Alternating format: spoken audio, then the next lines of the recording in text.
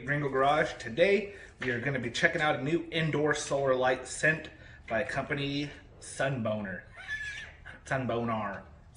Whatever. Anyways, got it right here.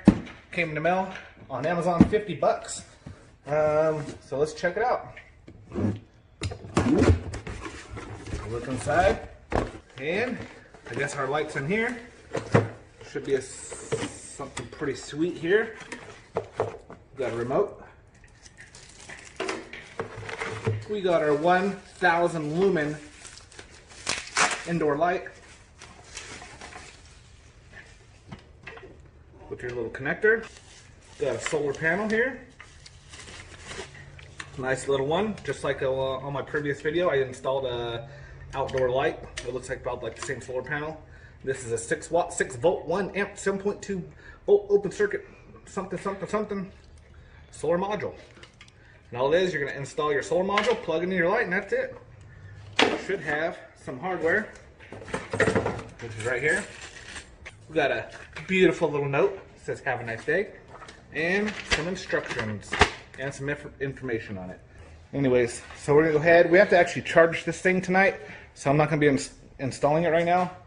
But anyways, so that's what comes in the SunBonar light indoor lighting kit. So let me go ahead, stick the solar panel out in the sun for, a couple days, let it fully charge, and then we will test it out.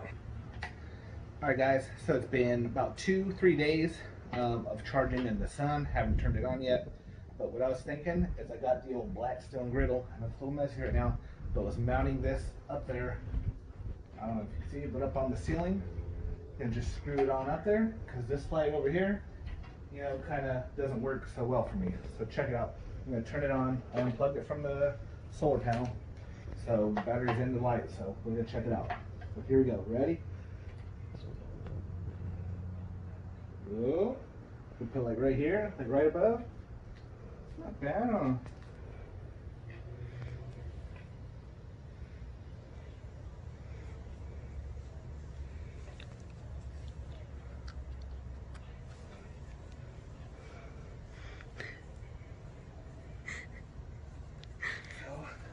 That's my other light, you remember?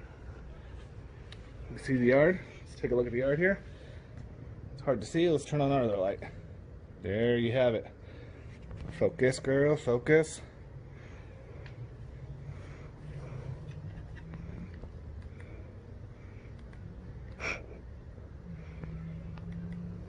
Forgot also, you could do the cool white. And warm white.